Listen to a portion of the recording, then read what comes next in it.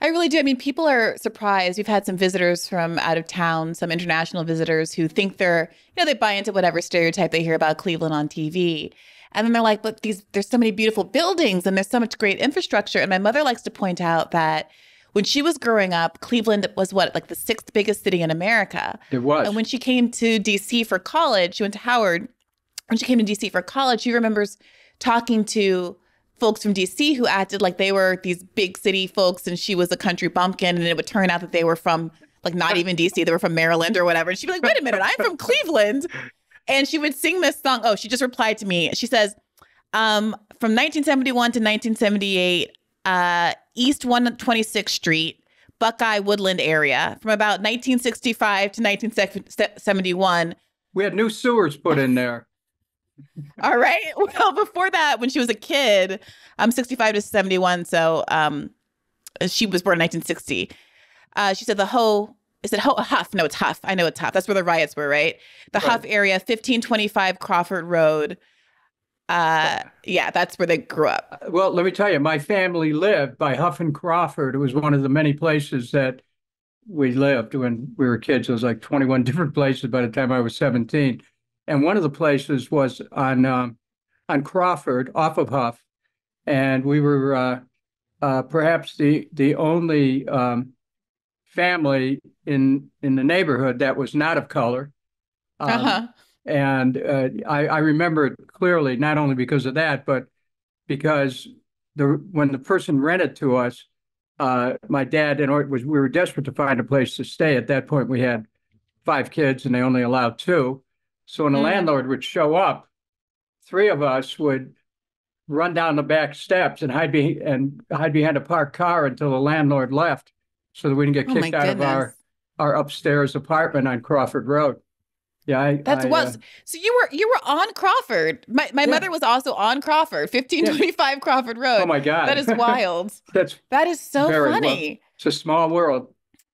Well, look, we've done a kind of a cold open here, but for people who haven't already picked up on it, I'm here talking with Dennis Kucinich, once described as the boy mayor of Cleveland, also a representative of Cleveland's 10th district, and now running for the House of Representative again for Cleveland's 7th district.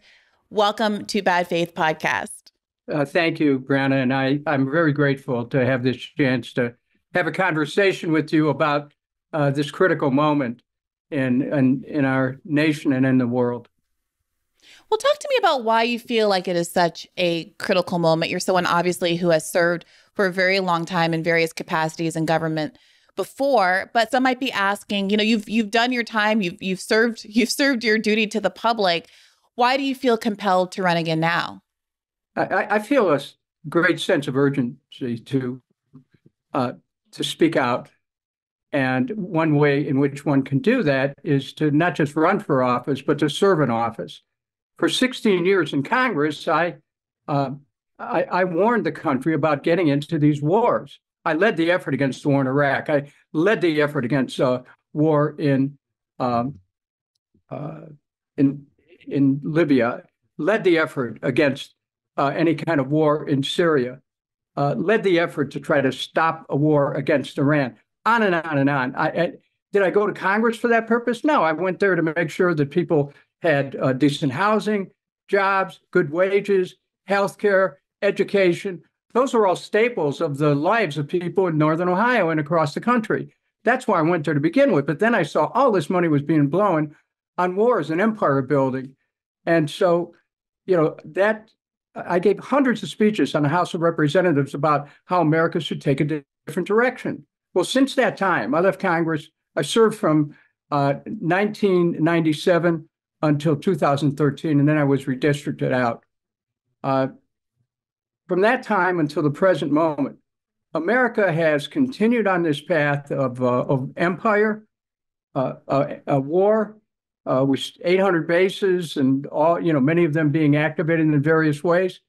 And we're at a moment where there's genocide occurring right in front of our eyes, and even the call for a ceasefire seems like it's some heroic thing to do when it's not. It's just a call for common sense. and for humanity. And I will tell you this, um, I'm sure I'm not the only one who feels it, but it's almost the pain that one feels from seeing what's going on in the Middle East is so powerful. It almost makes being able to utter words about it to describe it inutterable. It's like there's a feeling that gets caught right around the heart, and it's hard to express it, how strongly one feels about the slaughter that's taking place, and how our nation, our beloved country, is playing a pivotal role in furthering genocide. And so, if this was happening against any people anywhere in the world, I'd be speaking out, and I have. But that it is happening to the Palestinian people, there is absolutely no excuse for it to happen, for it to continue. And so yes, I'm running for Congress on the economic issues that stem from our country's commitment to endless war. Yeah, I really take to heart how you describe the kind of throat-catching nature of the horrors that we continue to see telegraphed by incredibly courageous journalists out of Gaza. I had to report this morning on my job at The Hill about the 2-month-old that was confirmed as having died of starvation in Gaza, a child that was born into this conflict who never knew a moment of peace their entire lives and had to be wrapped in the tiniest white shroud ever and put into the ground, in large part because not just of the choices that are being made by the Israeli government, but choices that have been made by the international community that have dramatically limited the amount of food and other aid that have been able to make it into Gaza, and that potentially could have saved this child's life. But I want to ask you this question. We came out of 2018 with a seemingly an embarrassment of riches in terms of how many progressives, self-described progressives, DSA-affiliated progressives, were elected into Congress in that cycle and the following cycle. And I think there was a lot of sincerely felt hope that if we elected enough people who ran on our progressive ideals, enough people who said that they believed in Medicare for all, who said that they had an adversarial approach to politics, who were these Justice Democrat candidates who were recruited and run specifically to challenge not just Republicans, but the Democratic establishment, who too often are themselves complicit in both bad foreign policy choices and domestic policy choices, and that there could be real change as a result.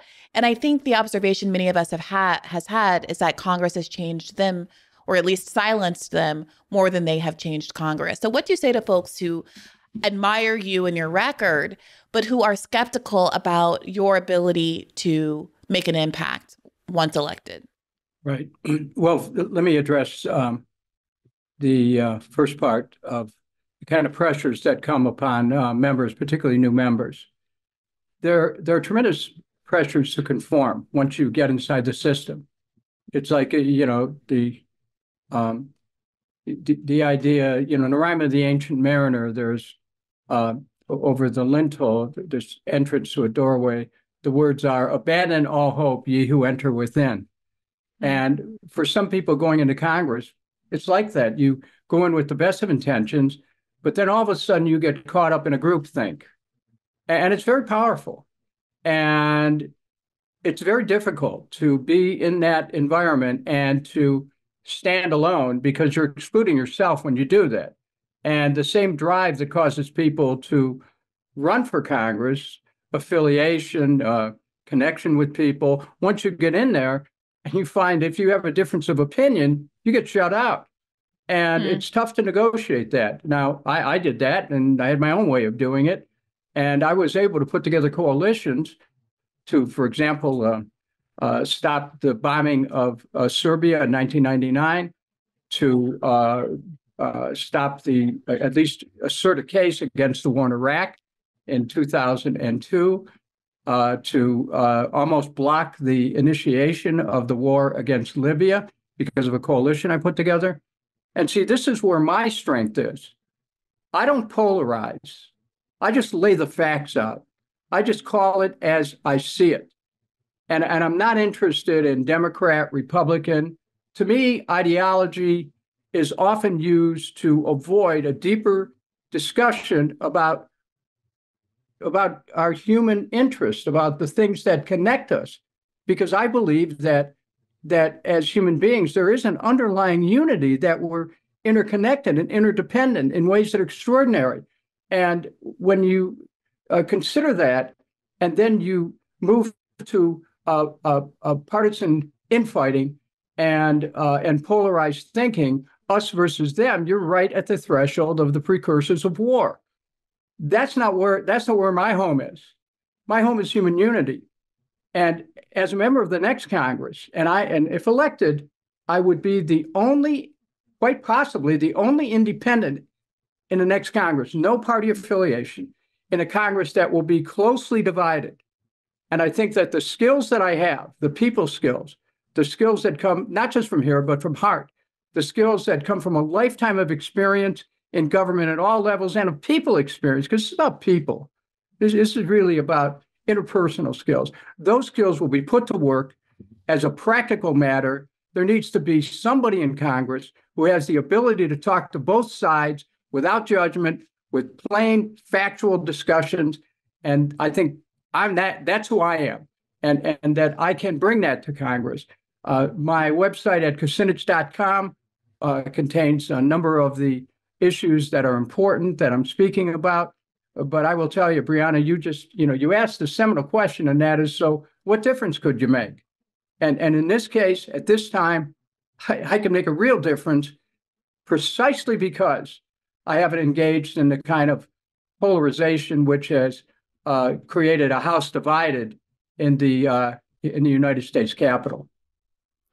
So one thing I'd say in response to that is, your record speaks for itself, and you're obviously not Joe Biden. But it is worth noting that Joe Biden made this sort of an argument saying, I spent a lot of time in Congress. I, like you, entered Congress at a very young age, have a lot of personal relationships with people who remain in Congress, and that I'm well liked across the aisle. And I'm going to be able to use that ability to get more for the American people than other more polarizing figures, perhaps even folks like Barack Obama, for whom he was vice president, who for a number of reasons, both substantive and not, was a polarizing figure. But that doesn't seem to have played out in that way. And at the same time, it feels as though there's been a recognition by the Democratic Party that the very argument that they used to kind of push voters that weren't that enthusiastic about Joe Biden into voting for him hasn't returned results, as they turn around and say, well, you got to vote for him again, despite the fact that there are now much bigger blemishes on his record, namely his support of the siege on Gaza. So I think more pointedly, people would love to hear from you what you think is actually possible, not having an expectation that one man can change the world. I wouldn't put that on anybody's shoulders, but there have been these moments, it seems, where because of the narrow margins in the House, smaller coalitions have the power to have a lot of outsized influence. And we've seen this a little bit with the Freedom Caucus, obviously ousting Speaker McCarthy and getting some non-trivial concessions in the process of doing so. So I wondered if you could speak specifically to what in an ideal world you would hope to be able to do through a coalition or singularly with a platform of being back in Congress.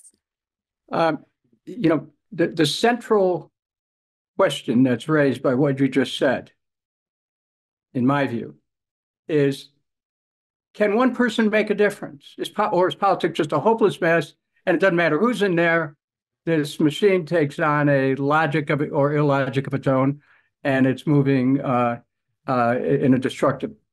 continually destructive path.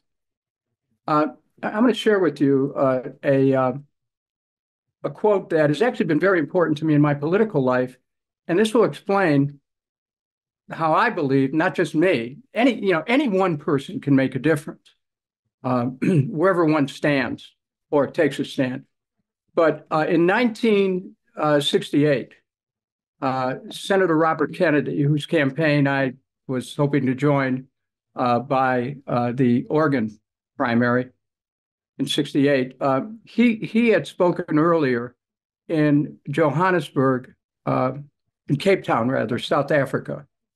And he was asked about the condition then of apartheid Those young people there saw this white senator come and tell them, well, the world will change. The apartheid at some point will be gone.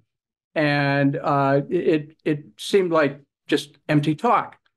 And so when he was challenged on that, here was his response. He said that each time a man or a woman stands up for an ideal, strikes out against injustice, or acts to improve the lot of others, he or she sends forth a tiny ripple of hope.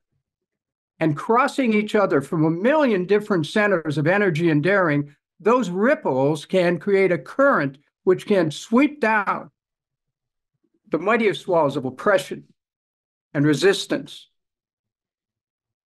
One person makes a difference. Only one person can make a difference. Each time any one of us determines to take a stand, to stand up and speak out at a critical moment, we have the ability to change the world. And as each one of us chooses, so chooses the world. We grew up in a culture where people are told, well, it doesn't matter. Everybody's like this. We're just keep continually shrinking in our ability to change things. No, we have enormous ability to change things. And that's part of what we have to do to get the word out on campuses, to get the word across the country. People are feeling beat down. They're beat down economically. They are feeling powerless. This was really a moment for empowerment. And if I can do anything in this campaign, it's to help share the sense of empowerment that I have felt. I have seen so many incidents where people would tell me, oh, there's nothing you can do, Dennis.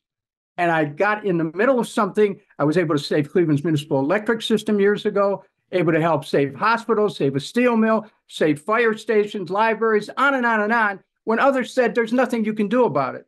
We have to view the world anew with the courage of our hearts, with the belief that anything is possible, and not be dissuaded by the prophets of doom and gloom who tell us, well, this is the way it is and will forever be. So, that is the foreground and the background of what animates me, a firm belief, and having seen how change can occur.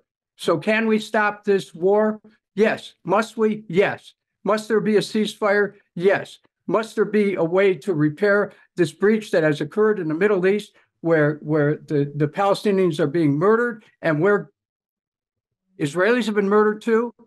How do we stop this internecine warfare? Well, first we have to believe the capacity to do it and to communicate with both sides. And I have the ability to talk to both sides.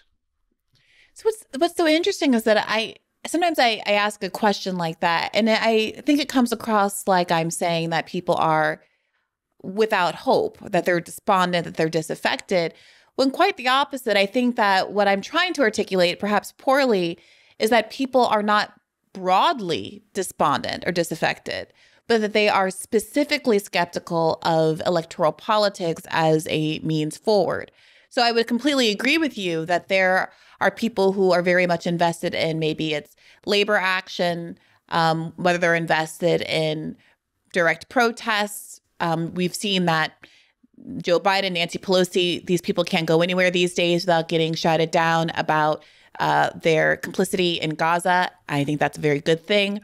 There are folks that are very invested in boycott, divest, and sanction movements and the like, and are working very hard to try to figure out a way to influence the president. This Abandon Biden campaign that's happening in Michigan that has the support of Rashida Tlaib. And now some more mainstream figures like Beto O'Rourke is another example of ways that are set up outside of electoral politics to potentially move the needle. But I think what has been so kind of polarizing isn't the word. What has radicalized folks is after having committed to, let's say, the Bernie campaigns in 2016 or 2020. I was the national press secretary for Bernie, right? I certainly was very much a believer myself. Have seen people like Bernie, who we very much admire, ultimately tell his supporters to vote for Joe Biden, ultimately decline to call for a ceasefire in this moment, despite doing some very important things like calling for the United States to follow the ley law and actually not send weapons and funds to people who are committing humanitarian offenses. I don't want to take that away from him. But still, there just seem to be these very bright red lines that the existence of the Democratic Party, the fact of the Democratic Party, seems to impose on even the most well-meaning people who exist within it. And your choice to run as an independent in some ways could be read as a nod toward that reality about the intransigence of the Democratic Party and the structural barriers to moving it from the inside. And so I wondered if you could speak to that and perhaps framing it within your choice to run as an independent now when you previously served as a Democrat. Brianna, I came to a decision to run as an independent for a number of reasons. First of all, I've never been into groupthink. I mean, even within a party, I was an outlier in terms of on these major issues of war and peace. I was always willing to challenge the leadership of the party wherever necessary, and I did so. And I did so without venom, but very directly. In addition to that, I mean, my spirit is independent. This whole categorization that partisan affiliation brings is, for me, a straitjacket. It's an ideological, a spiritual straitjacket. I think that we're in an era where the political parties, because they haven't really, it's not a dialogue anymore, it's more of a uniparty, that they're failing to address the practical aspirations of the people anymore. It's all inside baseball. So I've looked at the Democratic Party, and I've been very concerned about the fact that they have not been speaking out against these wars, have funded them in various ways. I'm concerned about the alignment that the party struck years ago with Wall Street that resulted in the Democratic Party relying on some of the titans of Wall Street to fund their congressional campaigns. But beyond that, to talk about me personally, the 7th Congressional District, 47% of the voters are non-affiliated. I have always had the ability to reach across the aisle. So my support comes from Republicans, Democrats, Independents. And because of that, I might be in a rather unique position.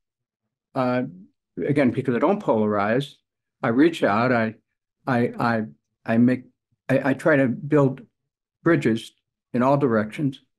And as a result, I'm in a position, I think, to return to Congress truly independent, but able to work with people on both sides of the aisle, which I've done in the past. So, for me, it's a practical thing, but it's also meeting the moment where people are looking for individuals who think outside the box, who aren't constrained by the woof and warp of party thinking. And again, groupthink leads us into war. Groupthink produces genocide. Groupthink can put us on a threshold of a nuclear war. Groupthink's a dangerous thing. And our freedom as Americans depends on our ability to think freely and articulate our ideas in a way that may and should challenge the status quo. That's what I know how to do. How would you, if you were in Congress, vote on the bipartisan funding bill for both Ukraine and Israel? Obviously, at the end of last year, Republicans insisted that there also be border funding attached to this bill for them to even consider it. And Democrats, seemingly as an expression of how invested they are in passing this funding, how central it is, and how important it appears to be for them, put together what many immigration experts describe as a quite draconian, very conservative border policy that arguably, if Donald Trump had put forward, would have resulted in marches in the streets and protest. Republicans reneged on their end of the deal and have held up, have basically said they're largely, obviously there's factions, but the Freedom Caucus section of the Republican Party seems intent on holding this up, largely because it seems of the party's resistance to funding Ukraine, less so because of any kind of principled consistency as applies to Israel. I wonder what you make of those dynamics as they've emerged. Well, the minute that you start to throw all these different major issues into the same bill, you're creating inertial factors that may be almost impossible to overcome. So the first thing that one would argue for is to have a clean up or down vote on each topic. That's what makes sense. Once you start to combine, and this is all a matter of the Rules Committee. It's up to the Rules Committee to determine what's in a bill or what is permitted to be amended on the floor. And unfortunately, by putting all these issues in the same pot, it's making it very difficult to come to any conclusion in any way. Let me take them separately. Please. First of all, with respect to Ukraine, look, I represented for 16 years a Ukrainian community in Cleveland. Ukrainians are firmly committed to democracy. They love democracy. And I join them in detesting this war that Ukraine has been dragged into. Unfortunately, with the help of some neocons in our own country who interfered with the internal politics of Ukraine, who wouldn't give Ukraine the ability to manage its own destiny economically in 2014, wouldn't let you people, professionals in Ukraine, go to other places in Europe seeking work that would reflect their area of expertise. And when the Ukrainian government took a stand on this, the United States did what it could to and did successfully help overthrow the government. And then Ukraine was used as a pawn. And the Ukrainian men and women, the flower of the youth of Ukraine, was used to try to continue this path of encirclement that came from the thinking and dealing with the old Soviet Union, now more recently with Russia itself. And it was drawn into a geopolitical pose that then resulted in policies where Donetsk and Luhansk were under attack. Russia was drawn in by virtue of its constitutional responsibilities. I do not give Russia any exception for a single Ukrainian was killed. But we have to understand how this thing came to be. And the United States has played a role in fueling this. And it's played a role that's actually worked against our interests. Because Russia is stronger economically, despite all these sanctions. Russia has been able to survive economically despite the blowing up of the pipeline. The United States has undermined its support in Europe. The United States has helped to build a coalition against it with Brazil, Russia, India, China, and South Africa. Our whole foreign policy is a mess. And what's happened in Ukraine is part of it. That war should have been over a few years ago. There was a peace deal on the table that was scuttled with the help of Boris Johnson and others that would have given Ukraine an opportunity to restore itself and to rebuild. Some of the best agricultural land in the world is in Ukraine, and yet we've seen the destruction going on in Ukraine that is horrific. And Russia's part of it. The United States is too. And this big power competition, which is primarily military and somewhat economic, we have to stop this. This idea that we're going to continue to build an empire and that somehow we were going to displace the government of Russia is folly. And it should be recognized as such. That war should end today. And the way you end it is stop providing more arms. Now, with respect to Israel, look, if Israel is committing genocide, we shouldn't be funding that, period. Sorted. And with respect to the border, I can tell you, I have been a champion for people to be able to come to this country from all over the world. And, everybody in my family going back generations came from different places. Very few People in America today can say that they were natives, and we know what happened to our native peoples. But I will say that, hey, we have to seal the border right now. We have to take stock of where we are with our immigration policy.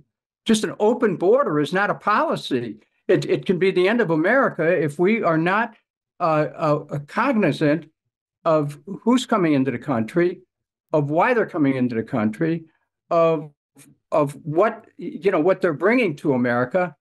The Biden administration has made a shambles of immigration, and so I don't support those policies. Do you think the contemporary border policy is an open border policy? Well, it's de facto or open border. I mean, it's just, there's when you have millions of people able to come into the country, but it goes, we have to back up before we have that kind of a discussion, which is why are people leaving their country of birth? There's dynamics going on there that the United States should be taking note of and seeking to ameliorate instead of looking the other way and pretending that, we'll just keep our hands off until people arrive at the border. And then we decry any responsibility for them once they pass the border, which is crazy. Yeah, I mean, it's interesting. I'm reading this book right now and hope to have the author on as a guest soon. His name's John Washington. He wrote a book that's actually the affirmative case for open borders. But one of the points he makes very early on in the book is that for the majority of certainly global history, but also the history of the United States of America, there really has been something more akin to an open border policy. He points out that the overwhelming bulk of all walls that have been built, all border walls and barriers that have been built have been in the very recent history. And that a better understanding of people's seasonal migratory patterns used to not just be understood, but actually embraced by, frankly, a lot of more conservative corporate interests, precisely because of the benefit to dampening labor power, frankly, in the United States of America. There's been a kind of interesting reshuffling that's happened of late where it is simultaneously true that there are unprecedented numbers of people crossing the borders as compared to historically. And also true that it seems like the response isn't to say, one, let's look at what is causing the larger number of people to want to leave their homes, including what American policies are involved there, and also whether or not there should be an effort to actually fund the immigration processing system, including funding more administrative law judges and the like, so that those asylum claims can be actually processed instead of throwing out our immigration standards and the asylum process that we historically have been so proud of as Americans.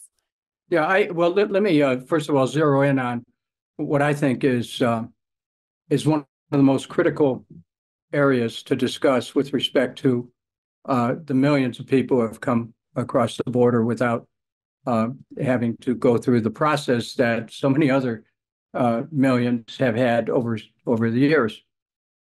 Cheap labor.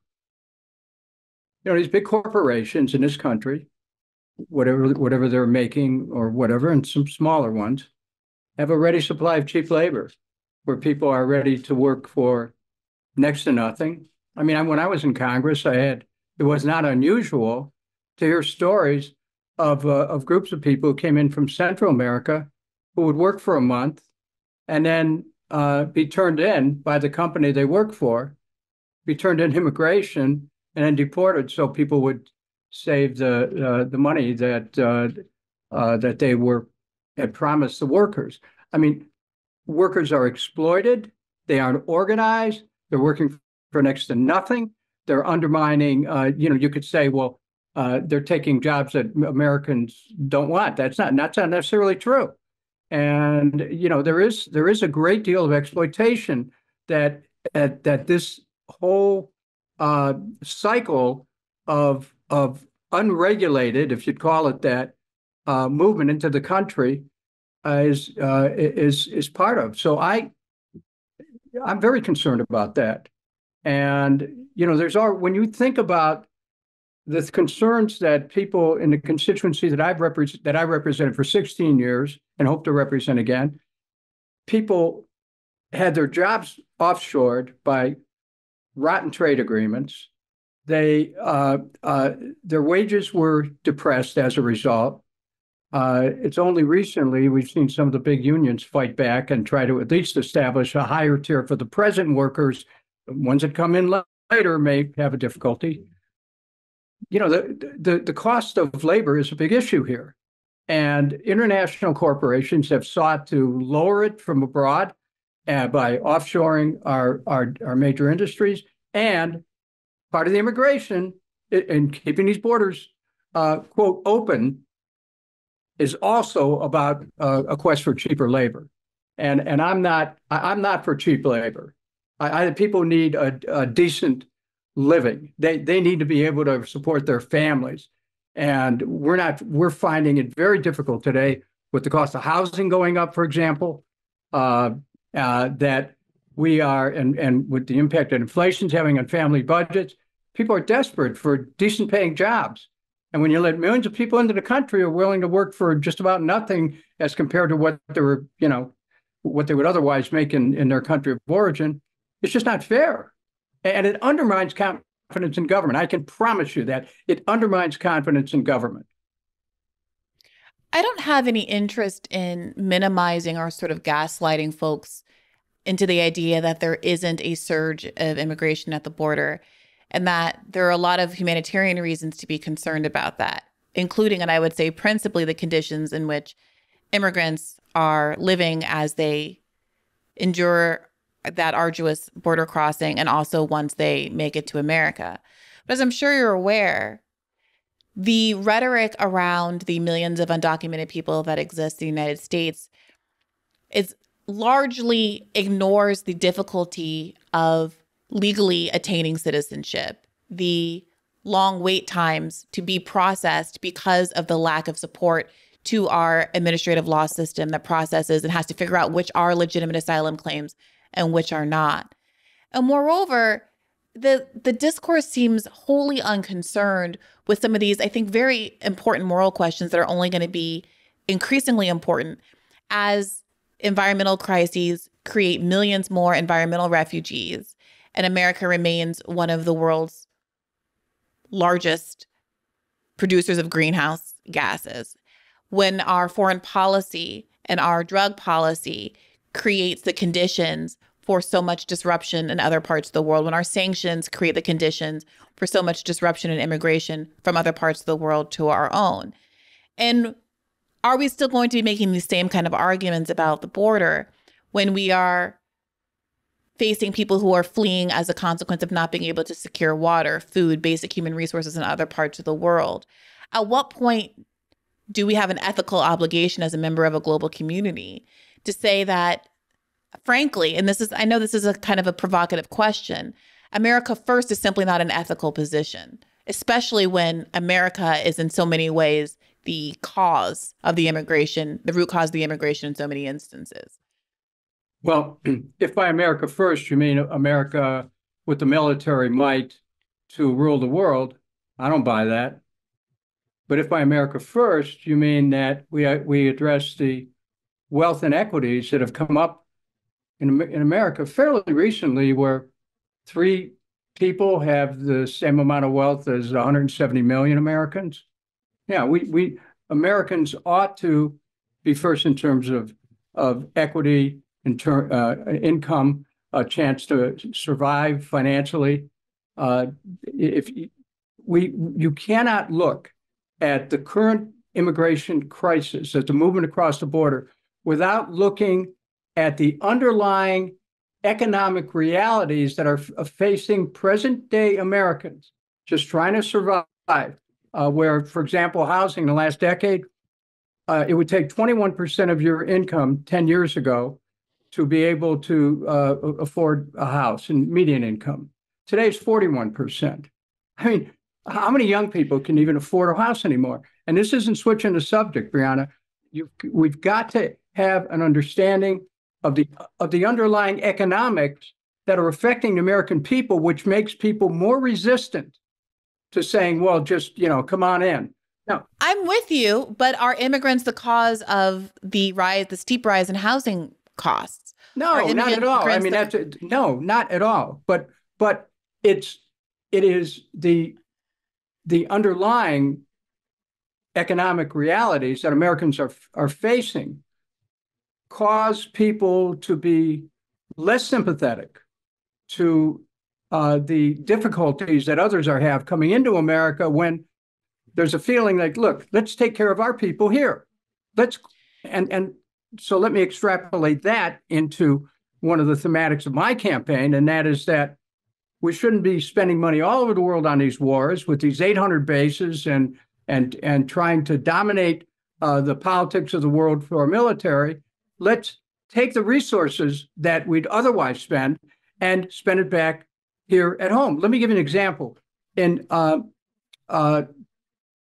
Brown University did one of their study groups, the Watson, I think it was, group, did a study saying that of the amount of the deficit that we have right now, 34 trillion, 8 trillion of that was added by the wars since 9/11. Now, Americans don't understand how our freedom, our political freedom, our economic freedom, even our constitutional freedoms are going through a winnowing process that results in a destructive undermining of our way of life. We're ending up serfs to war. And so when you look at the realities that Americans are facing today, and then someone says, well, keep the borders open, people are going, what? Wait a minute. I'm saying, let's take care of things here at home and stop the wars, take down the 800 bases, start addressing problems here at home, because people have this awareness that our economy is shaky, and that there's a false bottom, and there's an erosion that's going on, and that people's whole lives can change in a moment, and our government is looking abroad for dragons to slay, and we're not taking care of things here at home. That's the reason why. Yeah. Go ahead. I think the worry is when you first started responding to this question, and you talking about America First, and asked, well, if America First means that there are 3 people in the country who make more money or have more wealth than the bottom 50%. I obviously agree with that sort of a framing, but that's exactly why I have concerns about the emphasis on the border. I'm not saying that you're emphasizing that, but it certainly is a national emphasis right now. There is a reality of an escalation of border crossings. At the same time, I would agree with your formulation that the real enemy in that equation has nothing to do with the immigrants. It's the 3 Americans who have more wealth than the bottom 50%. And given that we have, frankly, historically low unemployment, and given that you have Republicans trying to change child labor laws in 16 states, I believe it is, across the country, to try to depress labor power in light of their countervailing efforts to close down the border, it does seem to me that the target can be easily misplaced. And as much as there are these candidates and politicians who will, especially on the right, who will characterize their opposition to foreign wars as a desire to spend money at home, they, as you, I'm sure, are well aware, will turn around and vote down any domestic spending efforts at the same time. So I am cautious about that rhetoric and the way that it is deployed.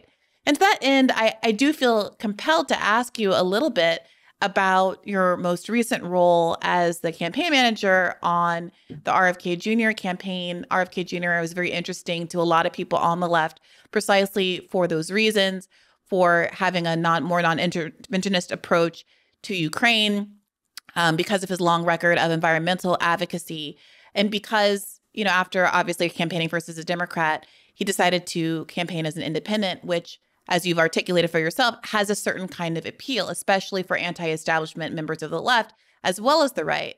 However, I think what turned off a lot of people on the left were his comments about Israel before October 7th, and even more acutely after October 7th. Notably, very different position than you've articulated here and that you've articulated over your long and illustrious career. So I wondered if you could speak to that and whether or not his that kind of political stance had anything to do with your choice to leave his campaign? First of all, Bobby Kennedy's a friend of mine. I've known him for 30 years.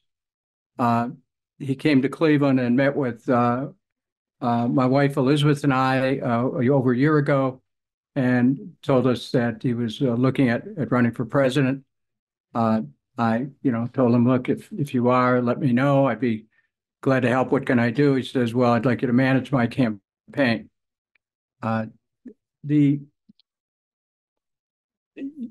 We go into a campaign with a certain implicit understanding of what an individual may stand for, and Israel doesn't have a stronger supporter than Robert F. Kennedy Jr. I can tell you that. I've seen him smeared as an anti-Semite wrongly, and how he has a firm commitment, and I understand that. The differences that arose in the campaign, which caused us to go our separate ways, although we're still friends, had to do with a number of factors. One of which was his choices on foreign policy. I'm not the kind of person that I look at someone and that I'm trying to help and I'm saying, well, it's my way or the highway. I don't do that. But I have to look at the entire arc of things, some of which might be which were issue related, but others were just the way the campaign was being conducted.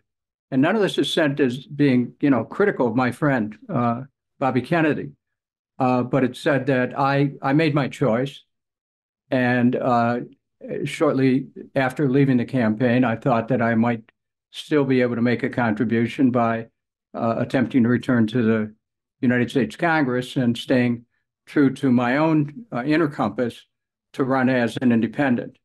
But I'm again, but Bobby Kennedy has a lot to offer. But I'm not involved in that campaign anymore. I'm not involved in any presidential campaign.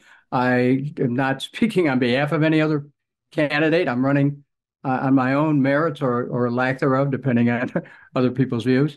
And that's kind of where it's at with me, Brianna. Yeah, I don't mean to put you, I know it's a sensitive situation, and I really appreciate your answer.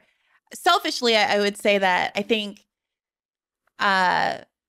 many of us on the left, despite our frustrations with electoral politics, would like to see ourselves represented in these races.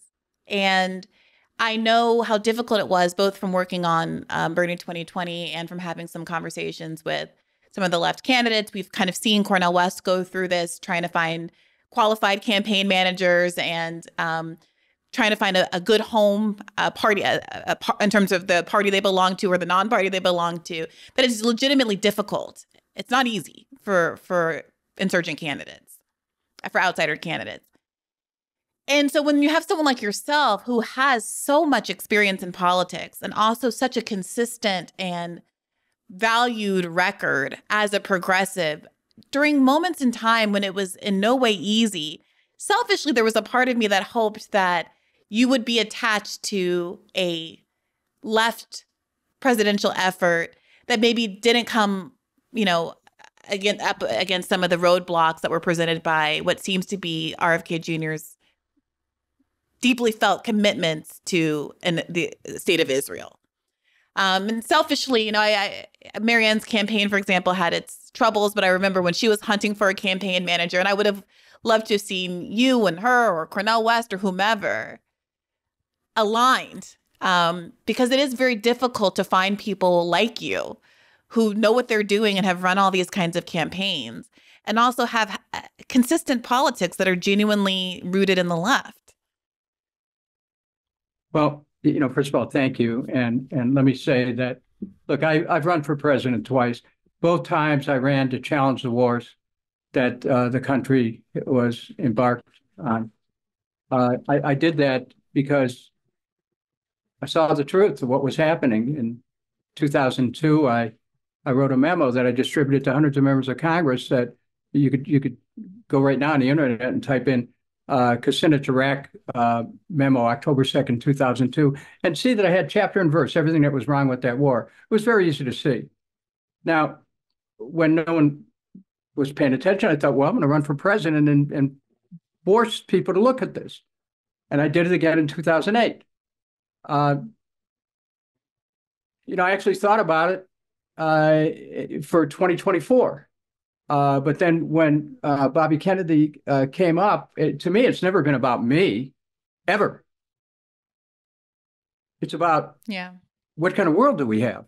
And so when he said, well, I'm going to give it a try as a Democrat, I thought, well, okay, let's see. And we looked at it and gave it a try. But there were so many barriers put up by the DNC, it was almost impossible.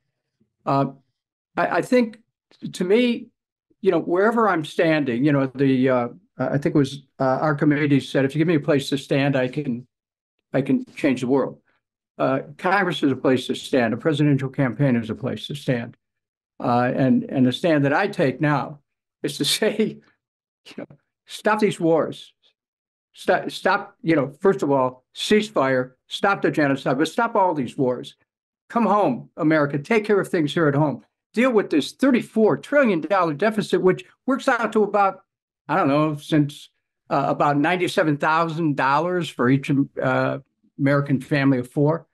I fear for my country. We're losing this country. We're losing it to lies that put us into war. We're losing it to financial manipulation, where the wealth is accelerating upward. We're losing it to our personal freedoms that are being lost with the cooperation of big tech and big government. We're all the familiar markers of what it means to be an American are starting to. There's a distortion that's going on, and each new generation is losing an understanding of what the country ought to be about, instead of this miasma that we're projected into because of the fear and the warmongering that we see happening from every direction. Would it be safe to say, well, let me not ask a leading question. Would you support a candidate, a third-party candidate, assuming that Joe Biden, because of the absence of a Democratic primary, is the Democratic nominee, despite the concerns about the spoiler effect and what Democrats have characterized as the existential democracy-threatening issue of Donald Trump potentially being reelected? Well, if we have war, no matter who wins, who's the spoiler? I'm running for Congress. I am not running in with any other campaign. I'm running on my own merits, on a history of service to the people, on a record of standing up and speaking out. I'm not going to be involved in any other campaign because otherwise it would be antithetical to really being not aligned. Because in Congress, I want to be in a position where I can look at both sides and say, look, let's reason together. Let's find a path forward, and be a moderator and a convener in a way that doesn't tear people up and says, "Look, here's the best path forward for America." This is about America, and before we're done, there's something that I want to say because I want your viewers to know that I recognize something. The media is a very tough place to be these days, particularly if you have an informed point of view that challenges the status quo. And I'm not just saying this because you invited me on, but I want to say it, otherwise I'd feel that I was remiss in not saying it. But you have demonstrated a courage that is uncommon in the media, and you've demonstrated a compassion, which is very tough to hold when there are people who are trying to say, well, he did this, he did that. No, you're looking at a at humanity from a point of view that is elevated and trying to get above it all to say, here we are as human beings. And, there's an intellect that goes with that I admire, and I appreciate this chance to have a discussion with you, because it is a discussion, and it's an important one for me to hear what you're saying, but also I think hopefully for the audience that is watching this to be able to understand that you can have a discussion and maybe have some, variances of how you look at the world, and do it in a way that's straightforward and respectful, and that comes from a place of heart and of head. Well, Dennis Kucinich, I'm very humbled by that compliment, and I truly am so grateful that you took the time to talk with me here today. And I find myself in this position often on the podcast where I'm rooting, I'm rooting for the guests, and I'm asking the questions that I know my audience wants to hear so that they can feel comfortable rooting for the guest or supporting the guest, whether financially or in some other kinds of ways. And when I ask that last question, it's largely because I do know that so many people in the audience have been frustrated, not by just the fact that, let's say AOC, no one's expecting her to get into office and snap her fingers and then there's Medicare for all. But they do, for example, expect her to keep talking about Medicare for all. They do expect her, for example, to not have morphed from someone who, when she was running, said, in any reasonable world, Joe Biden and I would not be in the same party, which seems like a not especially controversial and very accurate thing to say. We're in a kind of a more European multi-party situation.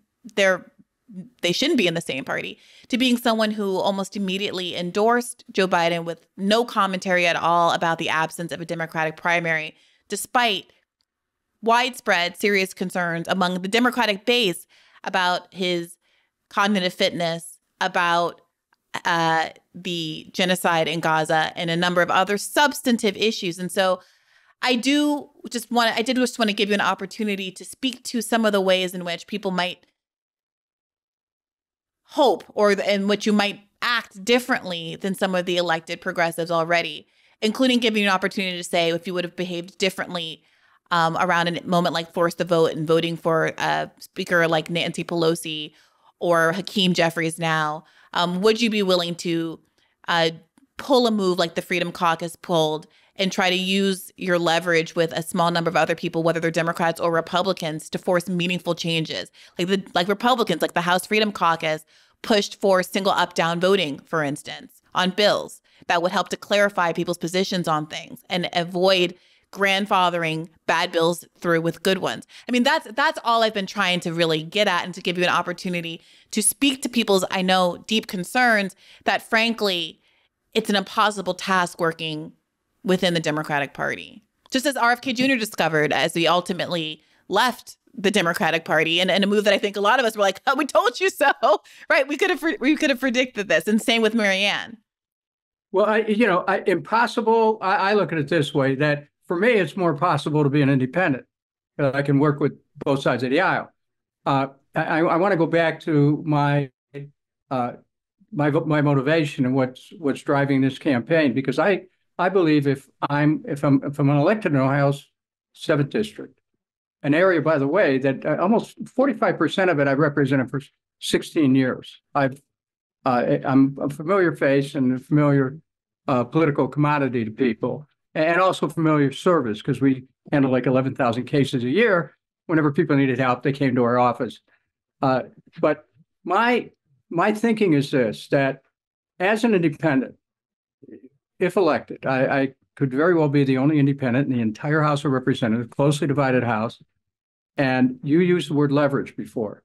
And there would be great leverage in that I certainly would be willing to use on behalf of peace, on behalf of economic justice, on behalf of freedom, on behalf of an America that everyone would be truly proud to pass on to the next generation. I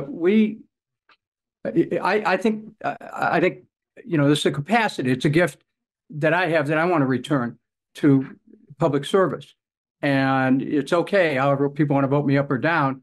But to me, it's important to be here to take a stand, for people to know that there are individuals ready to step forward with the knowledge and the integrity and the ability to speak the truth and to lay it out, because I have a record people can look at, and you will see on matters of war and peace, I have been right 100% of the time over the 16 years that I've served in the House. And so I'm taking that same capacity, hopefully offering it to the people in the 7th District. If you go to Kucinich.com and you want to help in any way, shape, or form, I welcome people's participation. We're getting help literally from across the country because people see a unique opportunity here, and it is unique. And again, goes back to what I said a while back, I think I can still make a difference, but I can't do it alone. And whether I win or not could depend on people who are watching this show, because it's all connected. It's all interconnected. We stand for each other, and hopefully we stand for a better America and a better world. Dennis Kucinich, thank you so much for being so generous with your time today. Very grateful for the opportunity to be in a conversation with you, Brianna. Thank you. Thank you. And to all you listening, take care of yourselves. And as always, keep the faith. Hey, YouTube. Thanks for watching. Just a reminder that this is a podcast. You can catch an extra premium episode every Monday for $5 a month at patreon.com/badfaithpodcast. That's patreon.com/badfaithpodcast for $5 a month, an extra episode every week. Additionally, please do consider liking this video, subscribing to this channel. It helps us out. It helps independent media beat the algorithm. We appreciate you. And as always, keep the faith.